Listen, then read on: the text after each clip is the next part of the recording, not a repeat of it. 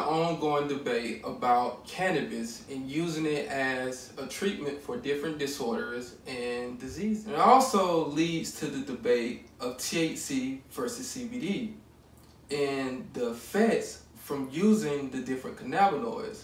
So in today's video, I'll talk about how CBD and THC binds to the cannabinoid receptors differently, and how this can produce a different cascades of effect. And then I want to focus more on CBD oil as a potential treatment for alopecia areata. So first I want to talk about alopecia and what is alopecia.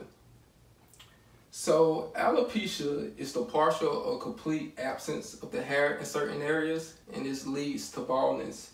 And the etiology behind it, that scientists think that alopecia stems from illness, drugs, endocrine disorder, dermatitis, some hereditary factors, also radiation and other physiological changes such as aging. And there are treatments on the market such as using your different drugs, your different creams, and your different steroid injections, and also transplanting hair, and also some prosthetic things you can do, such as wearing a wig. So with alopecia, you have your different types of alopecia, and I'm going to discuss a few. So you have your alopecia areata, which is loss of hair in patches, and this is usually found in the beard or the skull. And you have your alopecia totalis, which is the complete loss of hair on the skull. And also alopecia universalis is like hair loss over the entire body. And today I want to focus more on alopecia areata. So most scientists think alopecia areata is an autoimmune disease. And the reason why is because it's your immune cells attacking the hair follicles, causing the hair to come out in clumps or patches. So looking at some mechanics behind it, some pathology behind it, as it being an autoimmune disease. So looking at your normal hair cycle, you have your different stages of hair growth. You have your anagen phase, which the blood vessels attach to the hair follicles, bringing in nutrition, and this allows for the hair to grow. And this period usually lasts 3 to 6 years before it's transitioning into the catagen phase, which the blood vessels detach from the hair follicles, and this stops the growth of the hair, and then it transitions into the telogen phase where the hair falls out. But the cycle returns to the anagen phase, and it continues to happen throughout your life. So this happens with most all healthy adults. It's just a part of your hair cycle. But what we see in alopecia areata, we see that in its anagen phase and catagen phase, we see that there is an influx in immune cells. And these immune cells are very toxic to the hair follicles, and they kill off the hair follicles. So what's going on? You have these dendritic cells, also referred to your antigen presenting cells.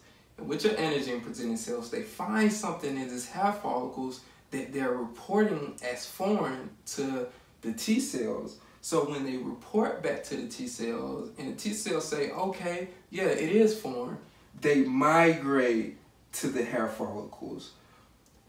And they start producing cytokines, and these cytokines are pro-inflammatory, and they recruit other immune cells, such as your natural killer cells, such as your cytotoxic T cells. And with the release of cytokines, it's killing off the hair follicles, so causing destruction to the cells, and then the loss of hair.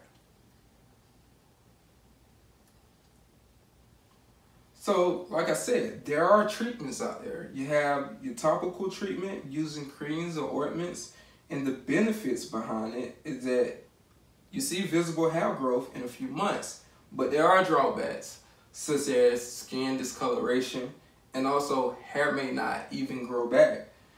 But the injections are usually more effective than the topical cream. So you have your corticosteroid injections, and the benefits is that you see visible hair growth in 4 weeks, and your hair returns pretty quick compared to using the topical creams. But there are drawbacks because the injections are painful and they don't prevent new hair loss, and they're costly. So I want to look at, are there natural compounds such as cannabinoids that can be used to alleviate alopecia? So cannabinoid, a cure. Can we use it as a cure? So first we must discuss what are cannabinoids. And cannabinoids are a class of diverse chemical compounds that binds to the cannabinoid receptors.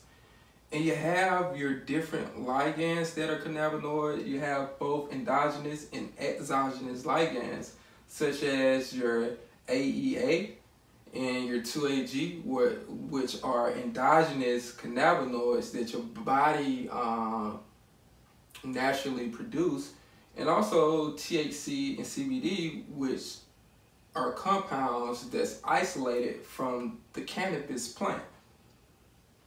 So in your body, looking at the receptors that these cannabinoids bind to, they bind to the cannabinoid receptors, and you have your different types of receptors. You have your CB1 receptor and also your CB2 receptors. And I just want to discuss the difference between the CB1 receptor and the CB2 receptor.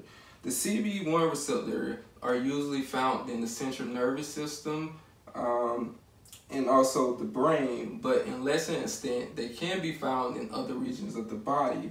But looking at CB2 receptors, it's usually found in peripheral organs, especially the ones associated with the immune system.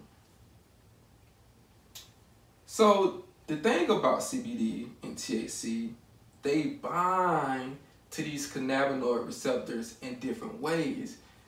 That's what leads to the different effect of THC compared to CBD.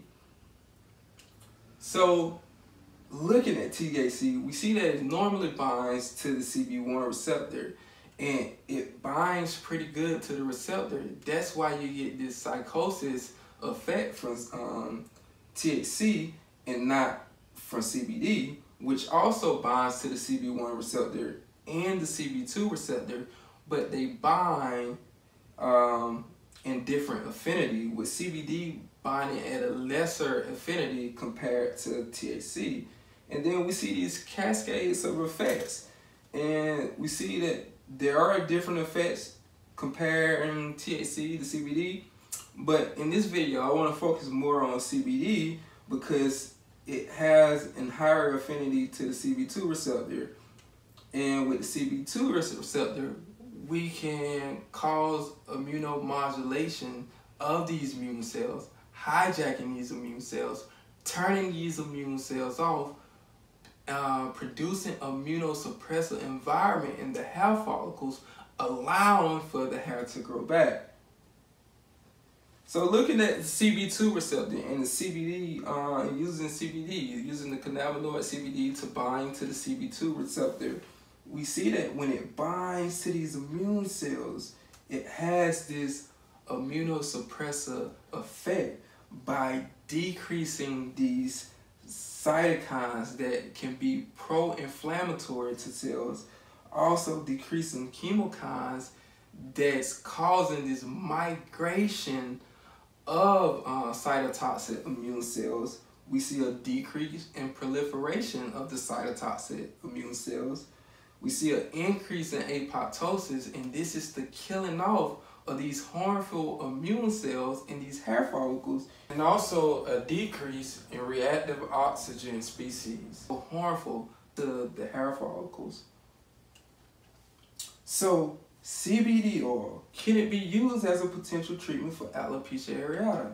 So going back and looking at the hair cycle, and what we talked about before. We talked about the normal hair cycle. We have the anagen phase, the catagen phase, the telogen phase that returns back to the anagen phase.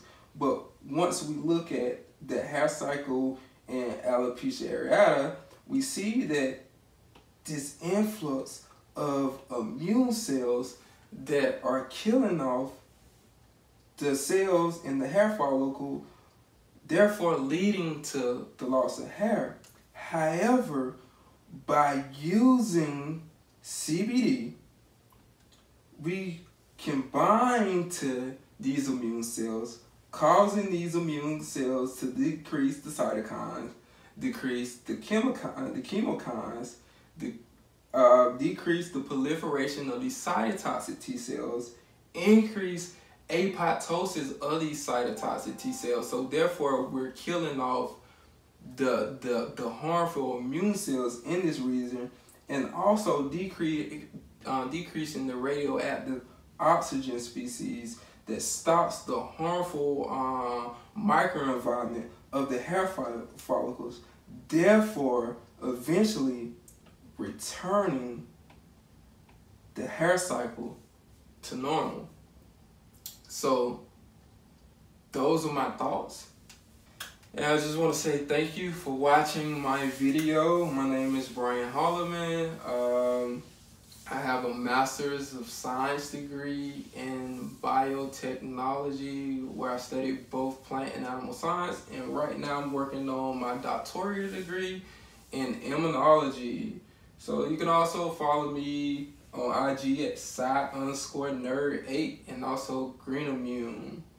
And if you have any questions, just hit my DMs on either page and I'll get back with you.